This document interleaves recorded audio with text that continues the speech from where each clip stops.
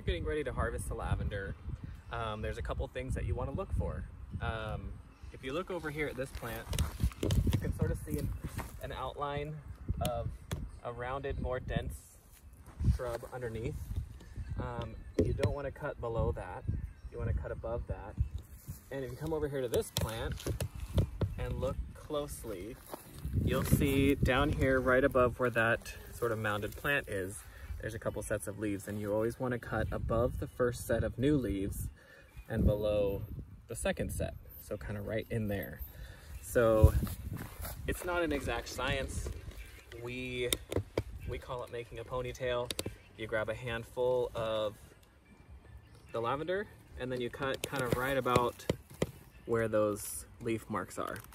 And we use the sickle, which has angled little teeth on them. So you kind of just grab and pull and it comes off relatively easily. Make a little pile, make another little ponytail, and go all the way around the plant. It helps if you pull weeds while you're doing it.